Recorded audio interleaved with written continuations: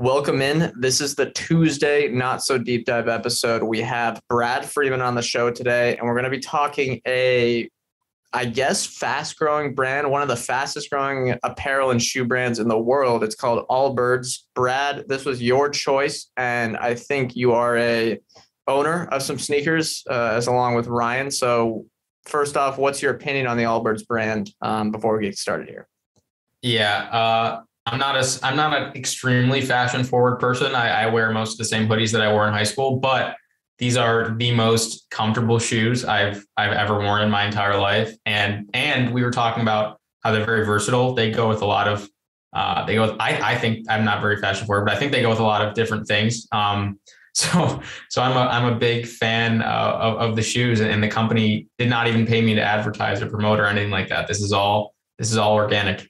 Right. Yeah. We'll get some free marketing out there. I think Ryan holds the same views, but we'll get to that in the anecdotal evidence later. And I'm going to let Ryan introduce the company and its very interesting history. I see some nice notes he has there. But first, we have to talk about our sponsor, Potential Multi-Baggers. The aim of the Potential Multi-Bagger service is to find stocks that can go up 10x over the next 10 years or compound at 26% per year. So Chris, who is running it, who we've had on the show before and will be on the show in the future, actually talking about Upstart, which, little spoiler there, we're going to have that coming out soon. And that's one of his picks from back in the day, or at least a year ago or something around there. He picked it at $128 a share. He picked Square at $75 a share. Shopify, his first pick ever back in the day, was $77 a share. So the track record has been phenomenal. Yeah, there are winners and losers in the portfolio, but overall the portfolio has done phenomenally well, and he does great analysis and write-ups along with it.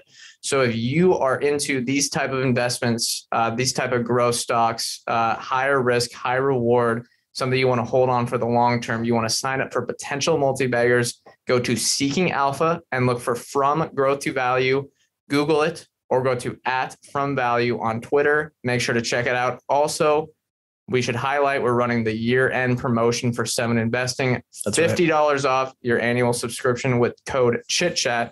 That'll end with the new year, so get it while you can. If you're thinking of signing up for 7 Investing, do it now while we have this extended discount. All right, Ryan, why don't you introduce Allbirds? Yeah, so I'll take the first line of their S1, and they say, "We make better things in a better way through nature." And I think that might be the vaguest mission statement I've ever seen. I don't know about you guys. That I took nothing away from that statement. But basically, they're just a footwear and apparel company. And it was the S1's a little strange reading it because there's like a lot of focus on the environmental side and less on the sales side of the business. So that's the core business is that they use sustainable materials to build shoes. And that's really how they got started. And now they're also moving into apparel. And the original shoes were made with merino wool. I think I'm saying merino, right? It's either merino or merino. And that's just like a certain type of sheep in New Zealand. And it's kind of a finer wool. It's a little bit thinner. Most people think of wool as like frizzy jackets. It's not really like that. The shoes are well kept, I guess. And then the shoes are very basic. There's no logo on them. It's usually just 1 or 2 colors. It was designed to be sort of minimalist. And they even say they call their design strategy the right amount of nothing. And the shoes are also really comfortable, especially the wool ones. I think they were labeled the most comfortable shoe in the world on that, that was a headline on New York Times. Time Magazine. Yeah. And then, also Oprah and Obama used to wear them. So they were like huge. They're big advocates for the product. It's gotta be a good investment now. Yeah. So that's most of their, that's primarily their footwear. And then they have 14 different shoe styles. I believe it's 14. It could be more than that. There's like derivatives off basically the exact same shoe type that they might classify in there. But there's over 50 different products across footwear and apparel. And so the other apparel offerings, you can basically group them into 2 different groups. So lifestyle and performance. So some are meant for more casual wear. Think like button up short sleeve t-shirts, kind of like camp t-shirts, the kind of thing. And then there's like athletic shorts, there's socks. They have plenty of different stuff. And then they're also a B Corp, which, Brad, I guess you have experience investing in a B Corp. Do you know the differences between that and the general corporate structure? So Really, so the taxation is a little bit less efficient as a B Corp versus an S Corp. So that's a drawback. It's really a promotional tactic for these companies. There's a really strict vetting process that I don't even know what the B Corp board is called, but that they put companies through to ensure that they're making an appropriately positive contribution to the world beyond just fattening their pockets with more profits. So Lemonade's a B Corp. That really wasn't any piece of me liking the company. But definitely something to keep in mind. And taxation a little less appealing with B Corp versus S Corp. Okay. Yeah, and they didn't do an initial public offering. They did a sustainable public offering. The first sustainable public offering ever. The first one. These are sustainable dollars, not like those initial dollars, whatever in an IPO. No, it's the same thing. Like your dirty money. Yeah, I thought that was funny. But sorry, Ryan, continue. That's a big part of sort of their company ethos and mission is the whole environmental part. So, and part of me felt like that was, I've listened to the founders speak and they are serious about that, but it also sounded like they were just going for ESG funds. Yeah. And that's the brand they're trying to sell to consumers. Yeah. So, right. Yeah. But the history is actually really fascinating. So, Timothy Brown, who Brad will talk about in a little bit here, was a soccer player from New Zealand. He went to school at University of Cincinnati. So he came to America for college and he played soccer there as well. But afterwards he was able to join a pro team in New Zealand. And he was actually good enough to be on the national team and played in the 2010 World Cup. They tied Spain for any soccer fanatics out there, and Spain won that World Cup. They were actually undefeated. And didn't make it out of group play. They tied all 3 games. So they were the only undefeated team in that World Cup. But anyway, so pro soccer players always get like a month or so off each year. And after the World Cup, Tim Brown used that month to test his design skills that he got while he was studying at Cincinnati. So that was kind of what he majored in. It's always been sort of a passion of his. And he was also never a big logo guy. So he got a sponsorship when he was an athlete, and he didn't really like the idea of wearing logos. He was always considered himself sort of a minimalist. So he went to a factory in Indonesia during this month off, and he asked them to make 1,000 pairs of this basic shoe style, which they still have today. And they did it. And he took those shoes back to his team and he sold them to all of his teammates at full price. I think it was $120 per shoe or per pair of shoes. And they all liked them. So by that point, he kind of wanted to do this full time. He was also considering retiring from the team. And so he stepped away and he started to try to pursue this. Obviously, running a retail business on your own, that size is really, really tough. And so he ended up getting connected with his co-founder, Joseph Zwillinger. I think I'm saying the name right, through their girlfriends. And Zwillinger had sort of background in consulting. And so he was more business savvy. And at one point, Tim was offered a basically funding round from a VC it had a lot of terms and stuff that Tim wasn't super familiar with. So he kind of consulted Joe about this. Like, do you think this is a good idea? And Joe said, no, here, why don't you let me help you? And they kind of got into this together. And the two of them grew from there. They ran their business on Shopify.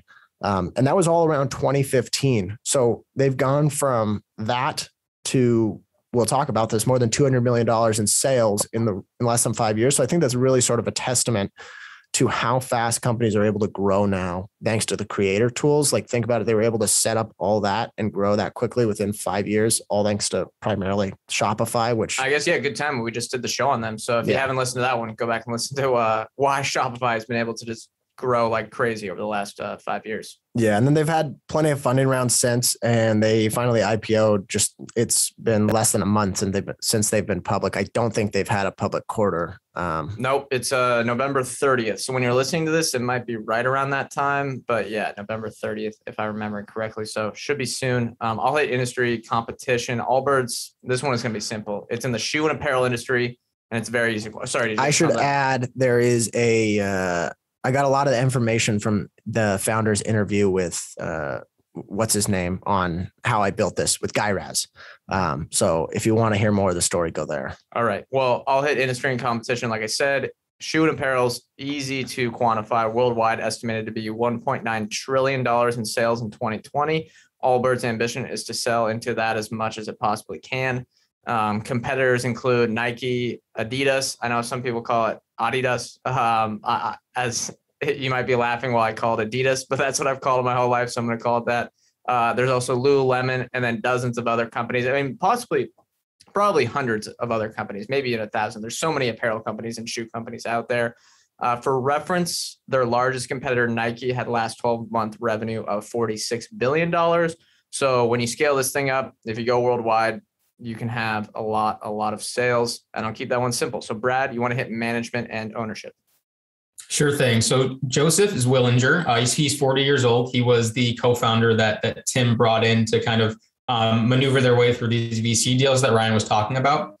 But he is a former vice president at the industrial products company called Terravia. I don't really know a lot about that company, but it was on his LinkedIn resume, so I added it. He's also he's also a member of the board of directors at a SPAC called Big Sky Growth Partners. So I guess depending on who you are, you'll view that in a more or less positive light. He has consulted at Deloitte, and he was an analyst at Goldman. So that really is where he gets his business acumen from. He's really the business development and I think he plays a vital role in the engineering and sustainable architecture for the product as well. Yeah, Ryan, go ahead. Yeah. So he's worked at sustainable companies in the past prior to joining Allbirds. They were already using the wool for the shoes, but now they use a bunch of different materials. And so he has a long history. Biotech, right? Something like that. Yeah. Business side, I guess, of biotechs. Oh, okay. Yeah. Continue. No, good addition. And 70 reviews on Glassdoor, 100% rating, but only 70 reviews on Glassdoor. So take it with a grain of salt. Timothy Brown, he's the brainchild for this idea. Ryan talked a lot about his successful soccer career, which I found pretty cool. He's from New Zealand. He's passionate about wool, I guess.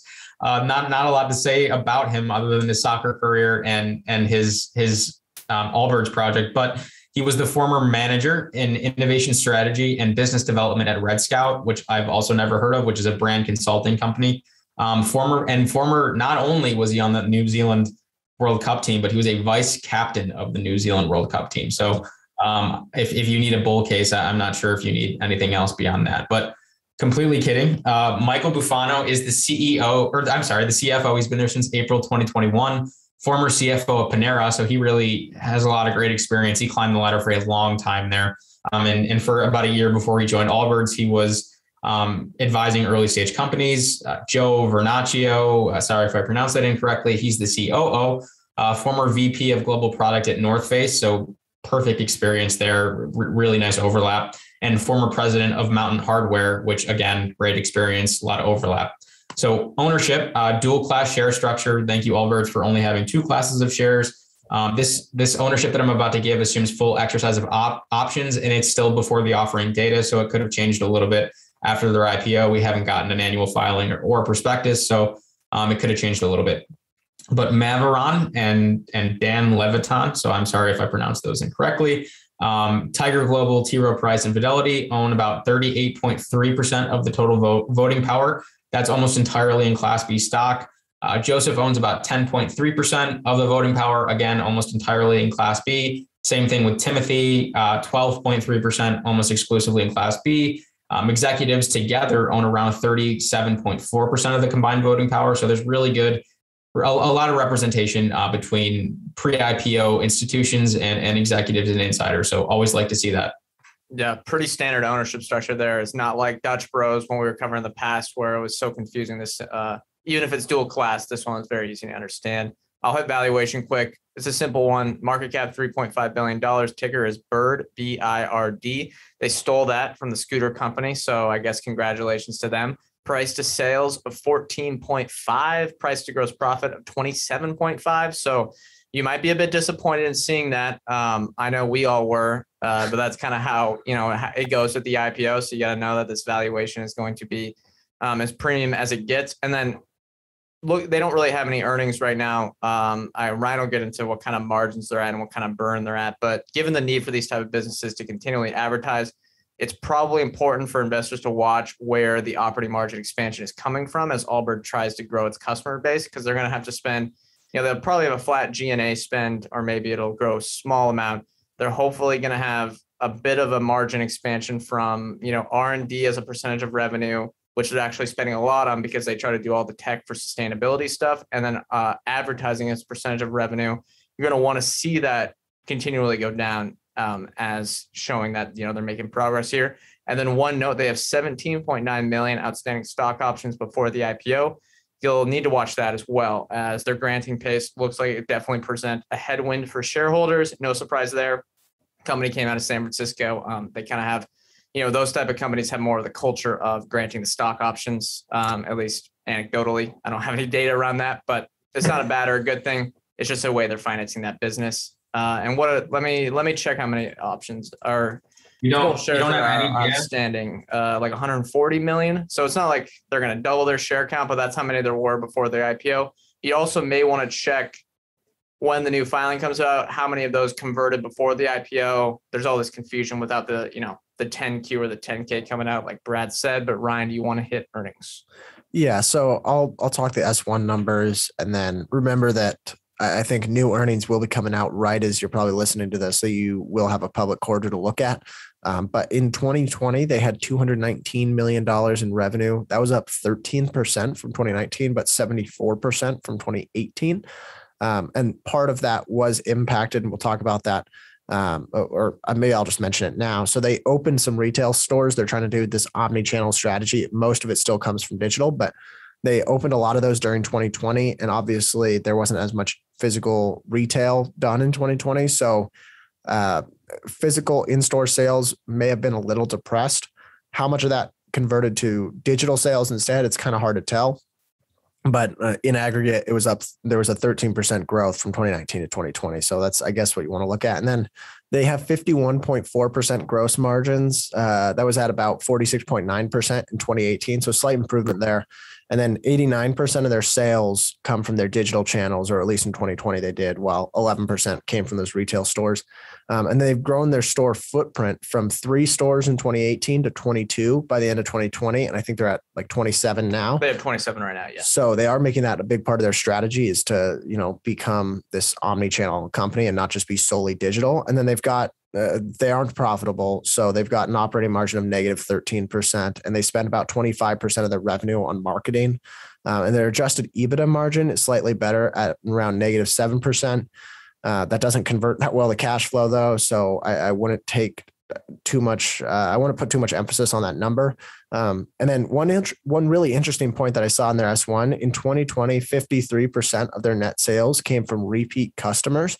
That looks really promising. And it's do you think that's a good or a bad thing? Well, it means you can spend less on marketing. For the, glass half full that, but also glass half empty.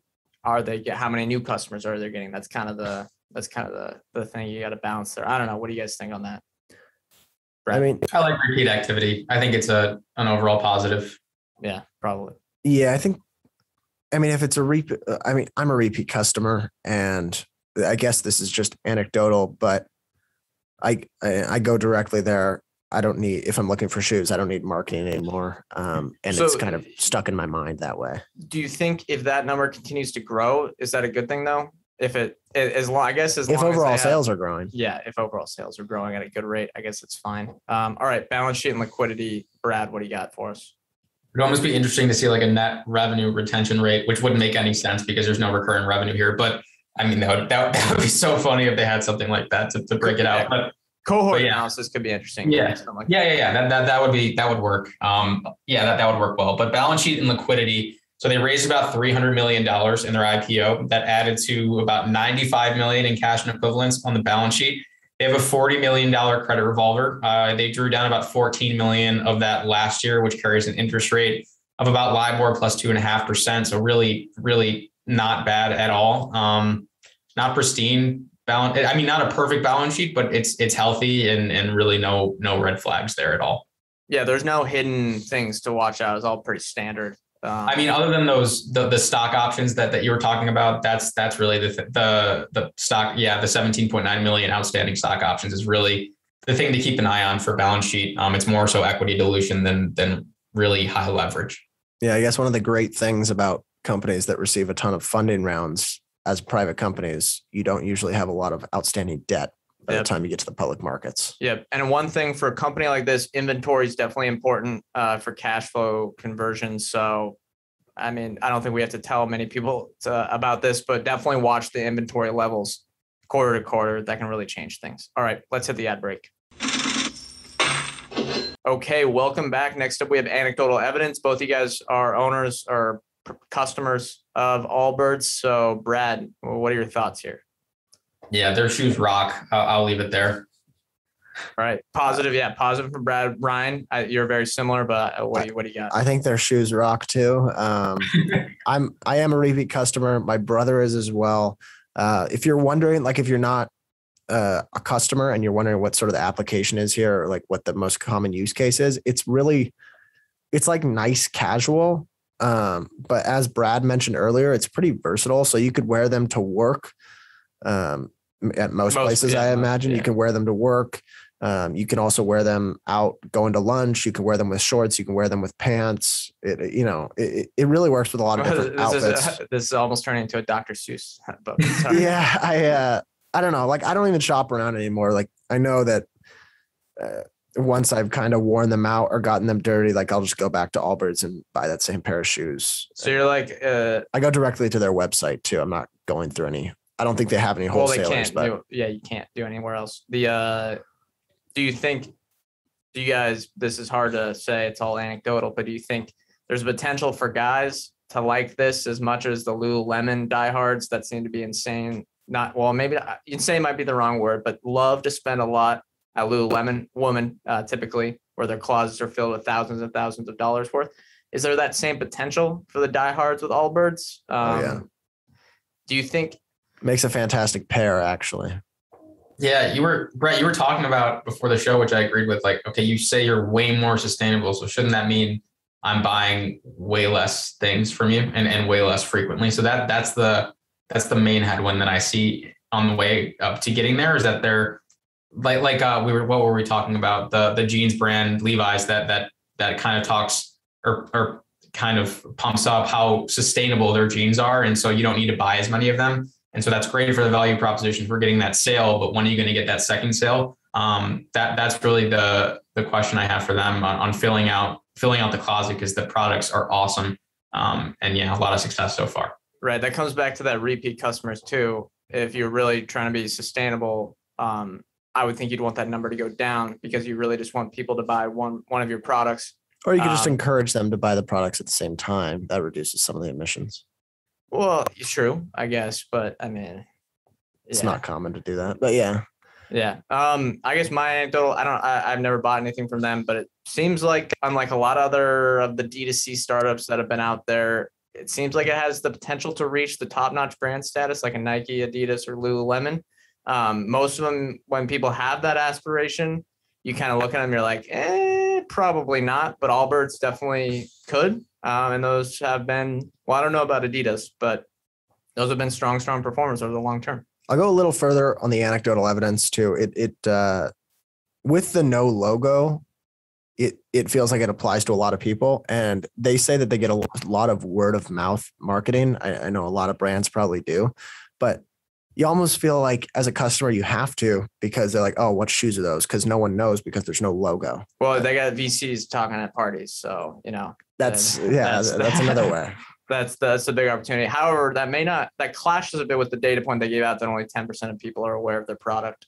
That's something I may talk about in my lowlights as well, but we'll save all that rest of that discussion for the end.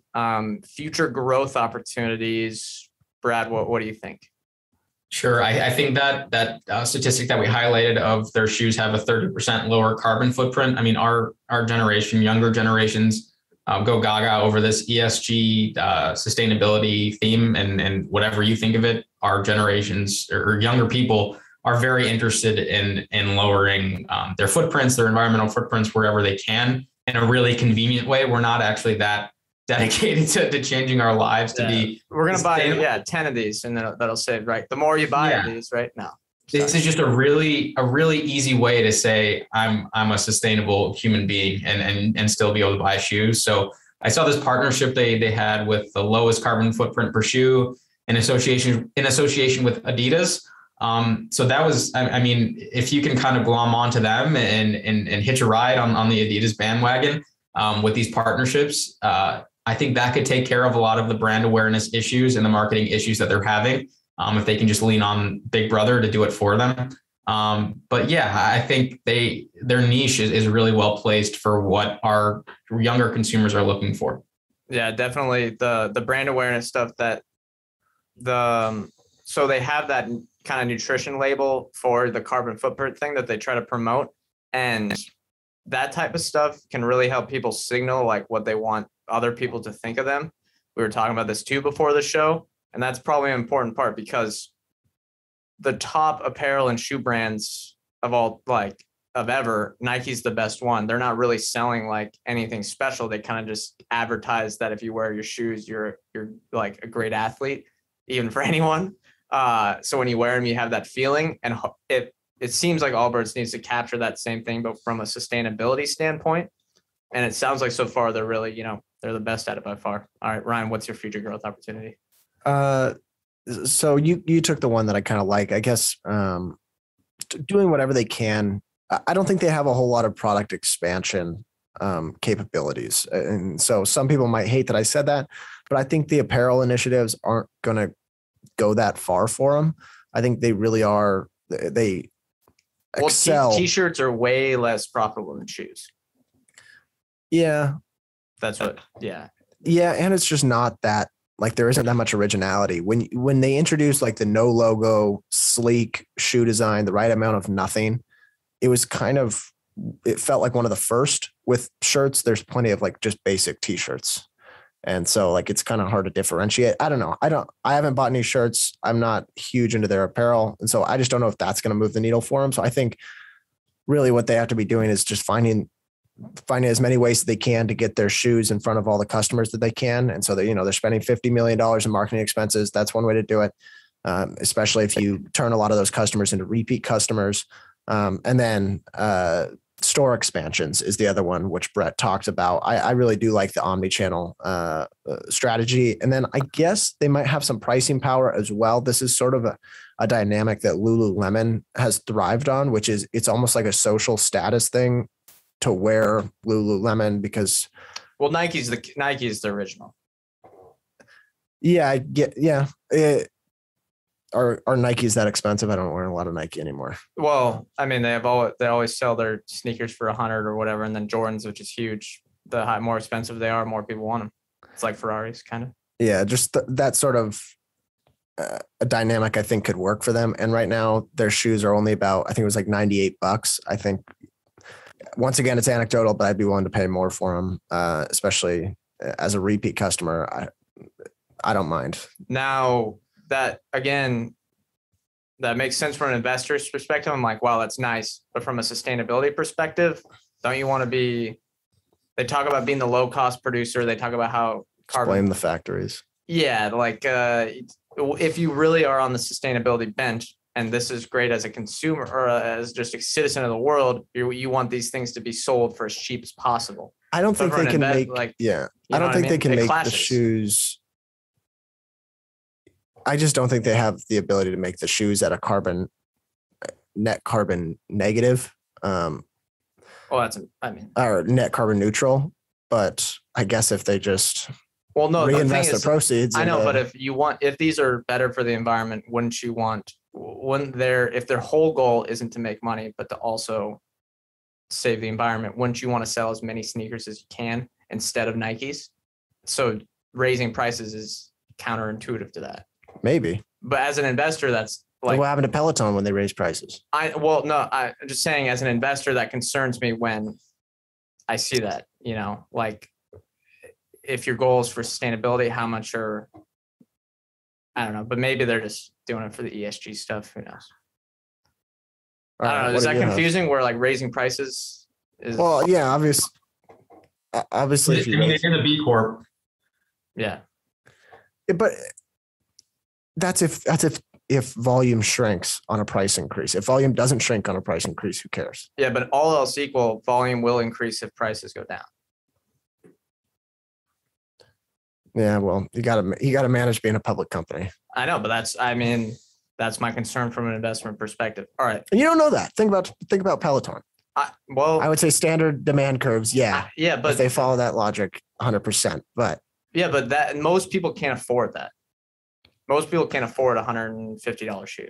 They don't. Yeah. I mean, they target an affluent customer base. So if you want to be fully sustainable, prices are going to have to go down.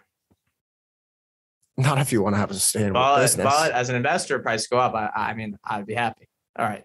I'll move on to tangent. Move on. I think it's a simple one. Expanding store count. So easy. I probably stole the easiest one. That's really, I don't know. That's probably the biggest thing to look out for. They have 27 right now, but they said they want to get to hundreds, and they're getting to the size where it can really be beneficial for driving sales and brand awareness. I don't know if we mentioned this already, but only 10% of the population knows of Allbirds. So getting these stores out there could be a great way to get that out there as free advertising and also a way to sell. Similar to the Nike store, everyone knows how good those have done over the long, those things are always crowded and they're huge, and it's kind of a big store highlighting all their research and stuff like that and all the different athletes they have. But with Allbirds, you can do that, highlighting their research and sustainability, and get more people interested in the brand and kind of being a fan or a loyal fan, so to speak. I guess watching that would be a big one. But let's move on to highlights and lowlights. Brad, what do you like and dislike about Allbirds? Yeah. So a couple of years ago, Allbirds and Amazon kind of got into a fight because Amazon was allowing a ton of knockoffs of Allbirds to be sold on their marketplace. And Allbirds kind of said, screw you guys, we're not going to sell our products through your platform anymore. So I thought that was a highlight, that a company that was 3 years old at this time thought that they had the clout, the brand power, the awareness not to use Amazon's marketplace. And I mean, growth did slow down a lot this year, but they've compounded pretty successfully since 2016, and they've done it without Amazon. So I think in terms of ceiling for margins, that's a really positive thing for them, that they're not relying on these really low margin Amazon marketplace sales to grow. But yeah, in terms of lowlights, everyone can access wool in New Zealand. There's not a lot here that's super unique. So this really is about running as fast as you can to capture the ubiquity, to capture the brand power, and to capture that status symbol that Ryan was talking about, as I'm wearing this shoe, so I have a little money in my pocket and I care about the planet. That will take a lot of spending on sales and marketing, and I don't expect that to slow down at all. So I think profitability is probably a long way off. And I mean, just juxtaposing that with 13% revenue growth and a 15 or whatever it was times sales multiple. I'll try not to go into valuation here, but that's where I see the low light. Yeah, I think everyone can. We can connect. We don't connect the dots there, but that Amazon breakup is definitely a huge highlight for me too. I mean, that shows that not many companies probably could have done that. All right, Ryan, what do you got? What do you like and dislike? Well, the cohort analysis, they gave some sort of analysis on the cohorts and their existing customers, and that was pretty promising. The 53% of sales coming from repeat customers. I think that once people start to try these shoes on, they tend to like them. They tend to stick with them. And if that trend persists, the high marketing spend now is worth it, because hopefully you don't have to spend as much on those customers moving forward. And it's all right if your customers are repeat customers, as long as sales are continuing to increase. And then I like the omni-channel strategy. Also, I guess the biggest highlight is that I really like the product, and it's hard to put context in that, and it's hard to frame an investment thesis around that. But sometimes you look at a company, say, like, do people love the product? And those tend to end up making really good investments.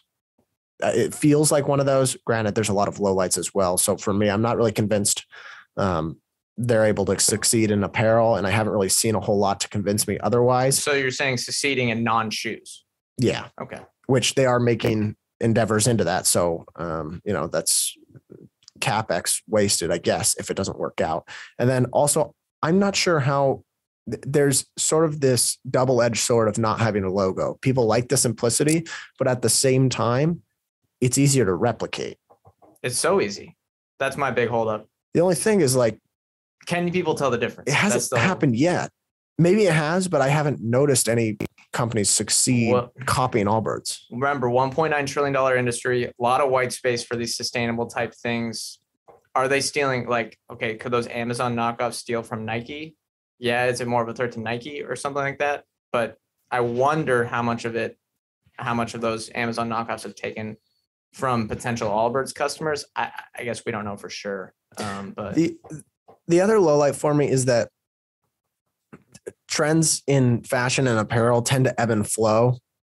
And if it's just one shoe that's really thriving, or like maybe two shoes that are really thriving, what's the durability of the business kind of comes into question. Yeah. And that the durability, I think, and I'm no brand expert, anyone that knows me knows I'm the opposite of a brand expert, but the thing that seems to let companies with these sort of maybe just commodity products that are all driven on a brand is that they really sell some sort of like signaling thing, where Nike, like I said before, they're selling, athletic greatness basically. And Allbirds could do that maybe with the sustainability thing, but the contrast with the logo, I guess, like I just think like when I'm walking in somewhere, how do I know someone's wearing Allbirds?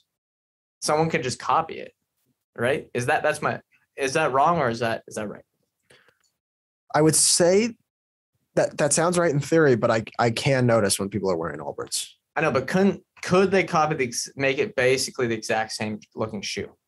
I don't know. For me personally, it's about like how comfortable and easy to put on they are. So you'd have to replicate that and the style. I mean, I like the style, but I really like how comfortable it is. Okay. So I'm not sure if cutting input costs would sacrifice that. I'm not an expert on New Zealand wool, but yeah, that's a good thing to bring up, I think. Yeah, and I wonder if someone can copy the comfortability. Maybe it's harder than I'm assuming, but that's my big low light. Let's see. Highlights: loyal customers, as you guys are two examples of. Decent unit economics, I think. They're burning money right now, but it looks pretty good, especially that margin expansion. And there's potentially a long runway for reinvestment if these type of products become wanted by everyone. The glass half full of only 10% of U.S. consumers knowing that Allbirds exist is that there's 90% that could be potential customers, and that's a great thing. And I also like management. You guys didn't mention this, but I think you guys probably agree. They seem competent. They don't seem like a crazy Silicon Valley startup people, and it seems like they're focused on the right things. We'll see. It's hard to tell when they just went public. We'll see on some conference calls. We'll see in all the filings. But I really, really liked both of the founders. They seemed like, I don't know, they just seemed, normal, fine, really competent. They've done the right things. Lowlights, I worry about the path to profitability while growing. As with all these cap apparel companies, you have inventory concerns. You have R&D spend, especially more R&D spend because they're doing so much of the sustainability investments here. And then you have the marketing spend that I think Brad was talking about that could stay elevated. And then I don't think there's a true competitive advantage like we mentioned before. Also, I would say if you're interested in this company, definitely read Shoe Dog, which is the Nike autobiography by Phil Knight, who is the founder of Nike. It exemplifies how precarious these companies can be. They almost collapsed multiple times if they didn't get loans from banks. I mean, Allbirds isn't in that position, but it's a hard business to run. And Nike is, a great example of it, but there's a lot of times where that business could have collapsed as well. So it just feels more precarious than I think, the valuation comes into or is assuming. But let's move on to bull case and bear case. Brad, what's your bull case for Allbirds? Yeah, I think they need to find success in other verticals beyond shoes. So t-shirts or shorts or whatever you want to call it. I think that needs to happen. Just again, not to be too redundant, but 13% revenue growth for the multiple that this company is fetching. It needs to accelerate a lot. So bull case also, this might sound a little weird, is that the pandemic was actually a massive headwind for them. I'm not sure if this was the case, but it was a massive headwind that they're overcoming, and growth is going to speed up from 13% to hopefully ideally somewhere in the compounding at 25 to 30% at least range for the multiples and the margins that this company fetches. I'm not sure how big of a headwind the pandemic was for them. We were kind of debating this before the talk, but I mean, yeah, Their brick and mortar stores were definitely hurt, but this is a predominantly digital direct to consumer brand. I'm just scratching my head at how they had 13% growth in 2020. And the bull case is that greatly accelerates because they find more success elsewhere. All right, Ryan. My bull case is that they get acquired. I think it's a logical fit for a bigger retailer to purchase. Most likely, or the most practical fit, in my opinion, would be Lululemon. They're trying to get into shoes. Merge the men. And Allbirds is trying to get into clothes. And neither of them is doing that well. Not to mention, as a guy, I pair the two brands together all the time. And they actually kind of have a lot of resemblances in design, like the simplicity and the right amount of nothing strategy. So I don't get the right amount of nothing. Isn't that just like copyable? Or maybe it's not. I don't know. I guess I'm no expert. People would have said that about Lululemon a long time ago. And I mean, but isn't it just that they're selling from Lululemon? And because there's all those Lululemon's products that everyone copies, all the other companies copies, and it's not Lululemon's what it looks like. It's that Lululemon's selling it. Because doesn't all those ones all look the same, I think. No, you can tell.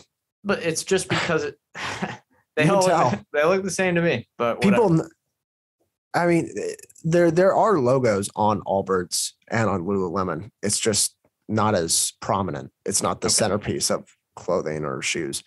But I don't know, an acquisition or at least a merger of some sort seems like a really good fit here. Outside of an acquisition, it's really hard to rationalize any sort of bull case. They would have to do really, really well in a lot of adjacent markets. And I don't see that happening. I think 15% free cash flow margin feels like the potential ceiling here. They aren't growing sales too quickly. So to get to $3.5 billion, it's really hard to make the math work here. Yeah. And they're going to have, like I've mentioned twice now, the inventory stuff, plus they're going to be spending a lot on store build outs that will hurt free cash flow margins as well. And that'll have maintenance CapEx. It's not software. All right. My bull case is they reach a similar status to the top, casual shoe and apparel companies in the world. They probably need to build out about 100 profitable stores in the US and then consistently expand margins as they scale. It's going to be a slow expansion because they do live in the physical world, but you can see that with a lot, there are economies of scale here, especially with their more vertically integrated strategy. So I think that's the path if they stay as a company. The store build out could be a bit underappreciated, and that could be a big bull case, but they're going to really need to execute with that to accelerate growth. Well, I think, and it's worth mentioning that will, I think, quickly pick up to probably a quarter of sales coming out of the pandemic. Hopefully, yes. Because it was kind of depressed during 2020 while they were building out all those stores. And they're at what, 27 stores now? Yeah. And they said they could get to hundreds. And maybe international expansion is where they have to go to. But that one's a classic, But I think they're already selling internationally. I know, but big, they have a pretty good presence out there, but if they're going to fulfill this valuation, they're probably going to need to have just growth from there. Be more. Yeah, they are selling internationally, but all right, bear case. Brad, what's your bear case here? Yeah, I think the bear case is that this is a shoe company, and we've already seen a lot of signs of them beginning to exhaust the low-hanging fruit that they have for growth before reaching profitability, which will make growing profitably even more difficult as I guess the path of resistance becomes higher and higher for higher friction customers that they haven't yet reached. I think I'll leave it there. Yeah, I mean that's very the simple one, and it makes total sense. Ryan, what's yours? It's the same as Brad's, that they're just a shoe company. I think they're a great shoe company, but that they end up being just a shoe company in the end. And this design and the allure of simplicity and the right amount of nothingness either fades and it's just kind of a fad, or gets replicated quickly. I have durability concerns here, and there's no concerns. Yeah, because the industry will be there. I mean, durability for this business specifically. Right. Brad? Yeah, I remember. So just a case study that I wanted to quickly talk about. I don't know if you guys are familiar with LA Gear, but it's like an iconic case study that every single one of my graduate professors loves to teach about. But it was an iconic shoe and fashion company in the 80s and 90s that just wasn't really able to pivot with the times and match trends and match fads. and match patterns, and they blew up. They completely went to zero. So I want to talk about that because in this industry specifically, tastes change very quickly, and management needs to be able to figure out and forecast where those tastes are moving towards. Yeah, difficult task. That's why when looking at companies in kind of a similar regard, like Peloton and Yeti, where you're going off of that consumer brand, it's harder to forecast. And I almost think they deserve a depressed valuation just because of that risk. But mine, similar to you guys, I think if they have no true competitive advantage, it leads to copying their innovations from other companies. I see no reason why the big companies cannot do this. They may not have the incentive. It could be kind of some sort of counter positioning or innovator's dilemma type deal, although I don't think it's that drastic. And we've talked about this before, but I wouldn't discount how the lack of a logo makes the need for marketing spend to be higher than the competition. I would have known if they had this like logo, I would have known that Ryan had those shoes, and I'd have been like, oh, I know where to get those now. Like those look nice. But now I think it's definitely going to be higher. And then I would ask with the brand awareness thing, if only 10% of the US population knows about them, why is that? Is it only because they've been around for 5 years? That could be true. But is it because there's some part of their business that's not leading to getting a full brand awareness across the country? That would be my big concern. And that comes back to the marketing spend. They can be elevated. All right. Let's wrap things up. More or less interested. What are we, Brad, what are your final thoughts? Because I love the product so much, and because, I'm very familiar with what they do, and I understand the business so well, I'm going to say more interested and less interested today, and more interested. And I'll be looking to see if I become more interested based on if they find success elsewhere, if their revenue growth kind of diversifies a little bit. That would help me become a lot more interested. And also, if this 13% revenue growth, I don't want to keep beating a dead horse, but that needs to accelerate so much. And I think they have a chance to do that.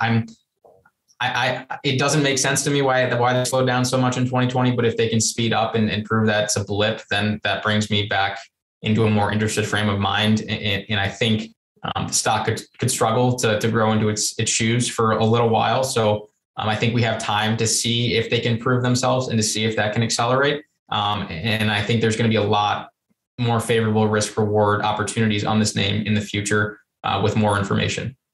Right. Yeah. I mean, you talked about it a lot, but it is important. The revenue growth is key. I mean, that's where everything starts. Ryan, what are your final thoughts? Yeah, I'm less interested. I don't tend to. I mean, I hope they stick around because I love buying their shoes, but I think this company should have stayed private. I'm not sure why they're public, and it's a little frustrating because I'm not that good with consumer goods companies anyways. This is probably going to need a 95% drawdown before I'm interested. Yeah. And I think we would all be more interested if the price wasn't so egregious. I'm less interested, but let me just look at, and I've say Nike every time, but that's the easiest example to give because they are the 100 bagger, almost 1,000 bagger or probably definitely 1,000 bagger in this industry that is executed. And they basically probably deserve the top valuation in there. And they have the economies of scale already to give them better margins. They're trading at a last 12-month EV to sales of 6. And that's during the peak maybe not the peak, but we're at all-time high valuations. They definitely have better sort of capabilities with manufacturers and all that type of stuff to get better margins out there. They are also D2C now. So there's no difference between that and Allbirds. So you look at that, you compare it to Allbirds valuation. I mean, it's just kind of tough to wrap your brain around. But that's what it is like with an IPO. So we'll see. I don't know. I feel like we'd be more interested if the market cap wasn't so, I don't want to use the word insane, but it's pretty crazy. Insane. Yeah. Yeah. And I mean, I don't know. IPOs are broken. I think we've talked about this before. IPOs are just, they're frankly broken, and it's making me wait at least 6 months before after an IPO. They have the 180-day lockup. So I would just wait for that. Yeah. It's just, I'm less interested. What's our stock for 2 weeks from now. Yeah, it's going to be, I believe it's your pick. it's my pick. We're going to do Matech Systems. It's a little bit of a cheat code because we own one of their quasi competitors. Don't want to disclose that, but it's going to be, I don't know, they're an identity company. They're trying to ride a big tailwind here. Kind of a legacy business. Should be a fun one. I think I was inspired by seeing a tweet thread on it this morning. So I don't know. The tech system should be a fun one. Sounds good. All right. That's going to do it for this episode. Thank you all for listening. Remember, we are not financial advisors. Anything we say on the show is not formal advice or recommendation. Ryan and I are general partners at Arch Capital. Arch Capital clients may hold securities discussed in this podcast. Thank you all for listening. We'll see you next time.